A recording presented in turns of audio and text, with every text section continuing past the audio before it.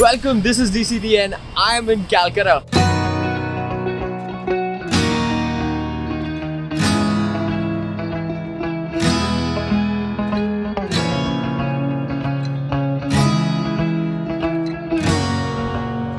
Calcutta has always been known for its biryani, the Bengali cuisine, the street food, but I'm here for some unusual stuff.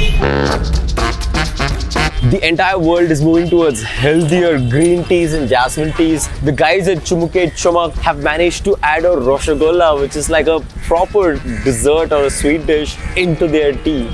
It sounds wacky, but I'm gonna go quickly check it out. And this is how it works. A matka or a small clay pot with a pre-made Roshagulla appears magically from nowhere. Then some of that freshly brewing tea is added to it and it's ready. My first Roshagulla dipped in chai. Here we go. It is super sweet. I'm gonna take a sip of the tea now.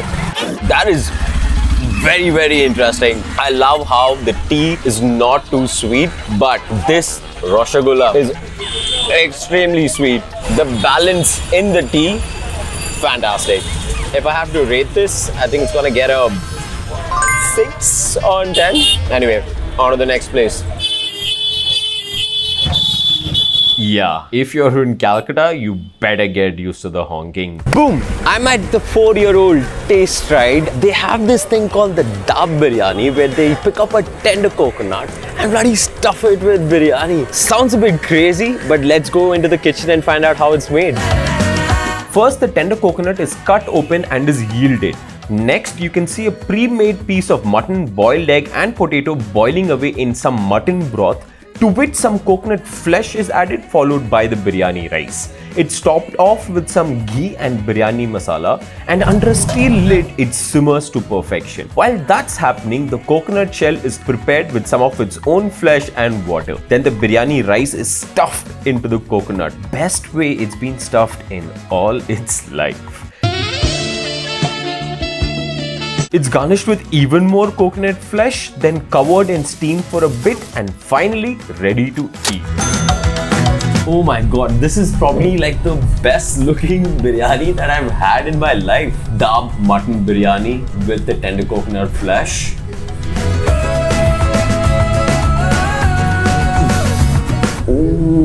Oh wow.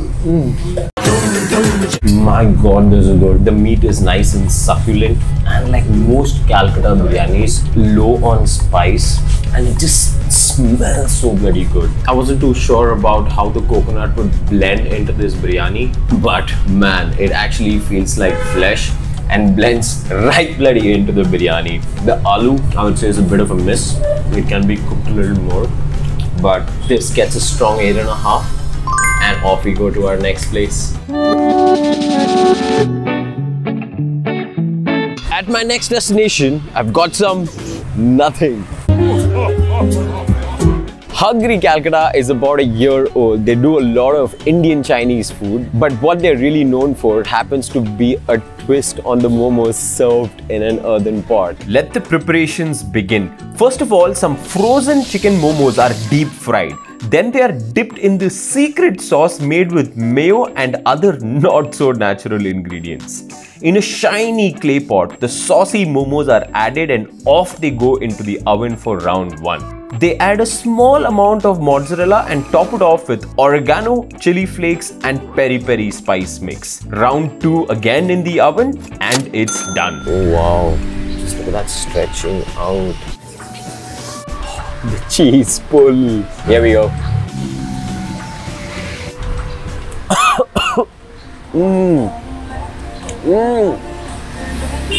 Yeah. I love the stuffing in the momo, and the momo has a nice crispy texture, and all the peri-peri, the chili flakes definitely gives it a nice spicy flavor. Man, that's a lot of cheese. You can't go wrong with cheese, can you?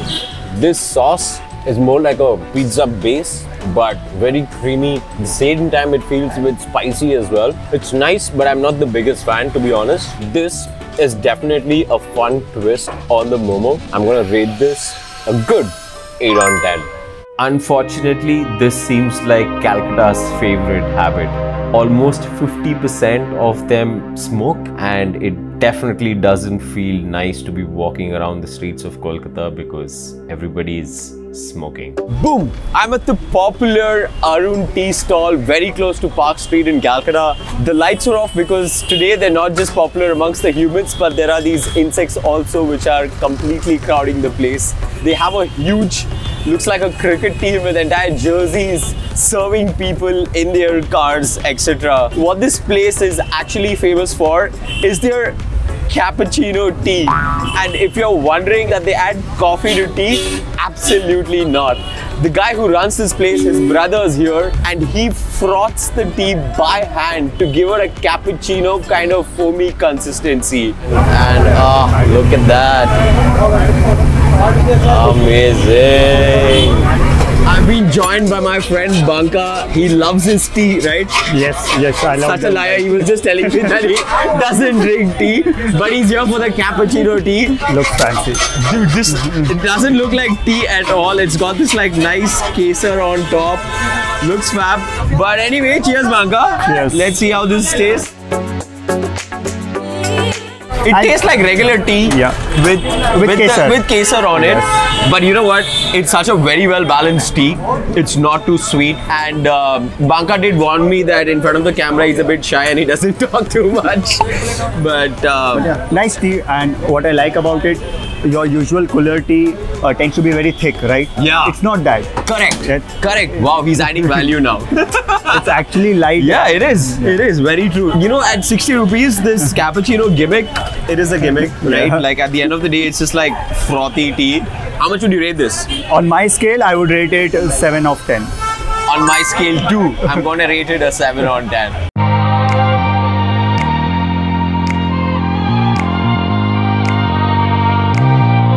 I'm in Tiretti Bazaar. It's also referred to as the China Town over here. People set up shop at 5:30 in the morning and serve some authentic Chinese food. Saw a few people drinking some soupy stuff, so went and got myself a fish ball soup. The broth was, oh my god, that is probably one of the best broths I've had in a very, very long time. But then the fish ball had bones and scales in it. Yuck. Then I met this Chinese man. Will you say that it's 80% Chinese? Yeah. Yeah? 80% Chinese, but not 100%. No. Because 100% the people cannot eat. Indian people, because they need some Indo-Chinese. So we need masala in our food, and this is not authentic Chinese. And the market is extremely busy, but you can see that it really is not clean and it was actually kind of filthy. So I decided to quickly run out of there. I went to Kolkata to attend my friend's Bengali wedding, and it was quite the spectacle. Congrats, you two. I'm at the Balwant Singh Dhaba. It's 97 bloody years old and they operate 24/7. They sell their chai really well. Dada, come here for a second. It's India's national drink. It's stronger than vodka, healthier than rum, and it's cheaper than scotch. But I'm not here for the tea. I'm here because they take some coke, they take some milk and mix it together, and this is a combination I've never heard of apart from at McDonald's, so they mix ice cream and coke. I'm gonna quickly run upstairs to figure out what it tastes like. I just found this review on Zomato which says must try Doodh Cola after getting high, and that's why I brought my friend Niranjan who's come in. Hi. Let's see if it works. But for it to work, you first need to take some hot milk and tons of sugar and start pulling. What he's doing is what is called as pulling. Now do the same after adding some ice. And finally with the coke. I love that sound. Yeah, it is. Whoa, crazy. And it's good to go. Are we doing this together? Yeah, of course. I always do things together. Cool, man. Guys or girls, doesn't matter. Extremely milky, a bit fizzy, and then like the sweetness of the cola and the little bit of sugar that he added pops. Yeah. It's also giving a very desi Calcutta sweet dish flavor. Like your Like doodh peda yeah. being high, Mix. does it have an impact on this? I don't know, man. You don't know? It's Because just you're good. not high right now. Yeah, no, You're it's just never good. high. I think regardless, this mix this mix of cola And milk is- works yeah, in general. How much would you rate this? Out of like what? 4 on 5. I Out guess. of 10. I always rate out of 10. Clearly, he doesn't watch any of my videos. I have great friends. I don't get to the rating part. You don't. Oh, Yeah. I see you so tasting it. Yeah, this is not working. This is not helping. Out of 10, I give it an 8. you'd give it an 8. Yeah. Okay, I think he's being very lenient over here. I would probably give it a 7 on 10. You're also not that far. Yeah, 7, 8 is.